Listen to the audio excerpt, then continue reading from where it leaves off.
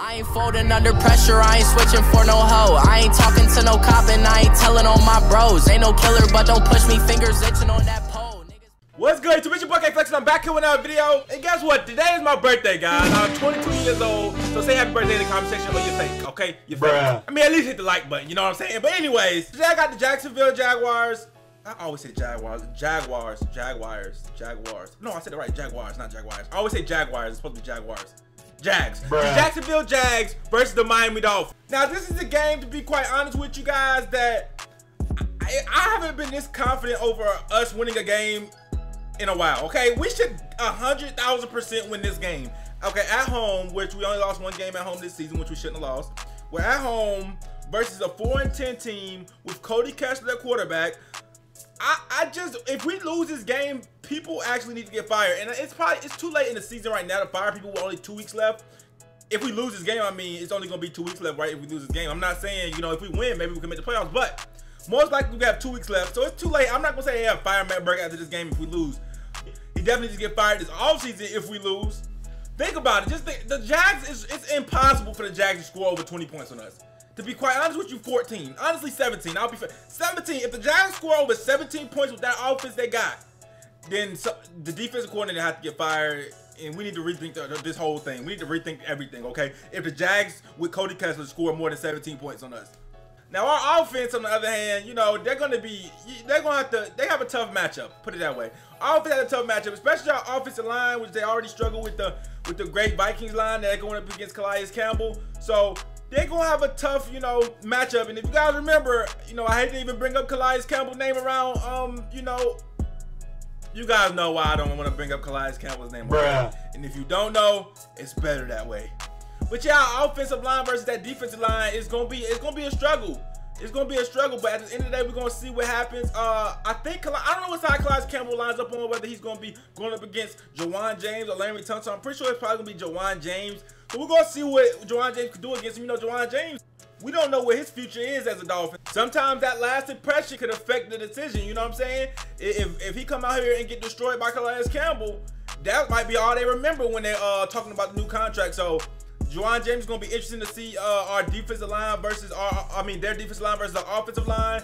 And if Ryan Tannehill gets a chance to pass, it's going to be interesting to see him passing against the Jaguars secondary, okay?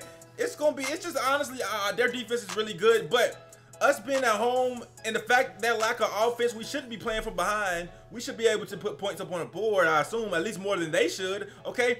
And to be quite honest with you, they're not playing for nothing, so I don't even know, like, how much are they trying? I mean, I would like to think that every NFL team is trying, okay? I don't think no NFL team is purposely tanking, okay? At least the players aren't. So they want to get paid, okay? They're not going to be purposely playing bad because then they're not going to get paid, okay? They want to get paid. They want to put out that they want to make the Pro Bowl. Well, it's too late to make the Pro Bowl now, but you get what I'm saying. They want to show effort. They want to get their stats up. So I know all the players are going to be trying, but they don't even really need this game. And if you look at us, we need this game. Even though our chances of making the playoffs are little, we have a chance. We need this game. We actually want to win this game, okay? As like players, and half of our fan base wants to win this game, half of them don't. But as players and fan bases, like, we need to win this game. This is a do or die. For them, it's like they're just playing at this point to play. So with that desperation that we should have, we should be straight. Also, last week, Adam Gase described last week as, oh, we caught Vikings on the do-or-die week for them. It was difficult. Like, bro, it was the do-or-die week for us, too. What are you talking about? They should have had a difficult time with us, too. But anyways, also, I read a little article that said they held Xavien Howard out as a precaution. A precaution for what? If we lose, we're not making the playoffs, most likely. This is from last week. Listen, why would you hold Xavien Howard out as a precaution? We ain't got that much time left. But anyways, whatever. That's neither here nor there, and that's just what I heard. I'm not saying that's facts. Now, back on the Jags, man. The Jags, like I said, it's one of them teams that have a lot of talent, especially on the defensive side. On offense, they have Leonard Fournette, and that's about pretty much it. Okay, if you can stop Leonard Fournette, which is a lot easier said than done, just stack the box. Just stack the box. We have Rashad Jones back in the box. TJ McDonald's not playing. We have Rashad Jones back in the box. Stack the box. Tackle Leonard Fournette. Okay, make Cody Kessler even attempt to beat you, okay, which is just not gonna happen. So just stop Leonard Fournette and make Cody Kessler beat you. That is just that simple. And if we can't stop Leonard Fournette, like, at all, we 100% need to draft a defensive tackle. Well, we already got to do that anyway. But yeah, we got to rethink this run defense because that's literally the only weapon they have on offense. Leonard Fournette and who else? I mean, come on now. You know, defense, obviously they have their stars, okay? They got a great defense.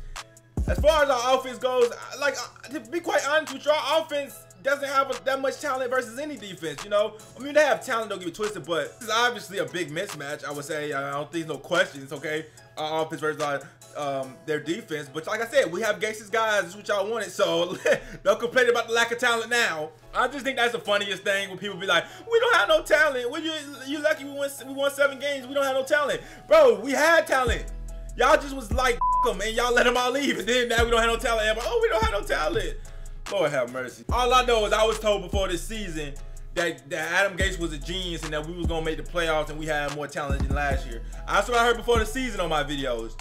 And then the season start now is, oh, we don't have enough. Either way, man, the last gasp for the Miami Dolphins. I predict us to win a low-scoring game, 17-10 Miami Dolphins. Like I said, I never said we're gonna lose, so I would never take my score prediction serious if I was in there, y'all. All right, I just say it because people want them. But listen, I'm not gonna say the Dolphins gonna lose. Not a single game am I gonna say the Dolphins are gonna lose. So, what do you expect? Kallen Ballage is gonna be interesting to see him run. Like I said, either way, man, I'm gonna be looking at the future regardless of how this goes. Tomorrow we get the Tennessee versus the Washington Redskins. Let me know if y'all want me to make a post-game video on that, depending on how that goes, because that's gonna affect the Dolphins' playoff hopes a lot right there. If Tennessee Titans lose that game, that's gonna affect us a lot. So let me know in the comment section. Anyways, like I said, man, thank you guys for tuning into this video. My first video released as a 22-year-old. Kind of weird. Dolphins, don't lose to the damn Jags, please. It's your boy K Flexin'. I'm out.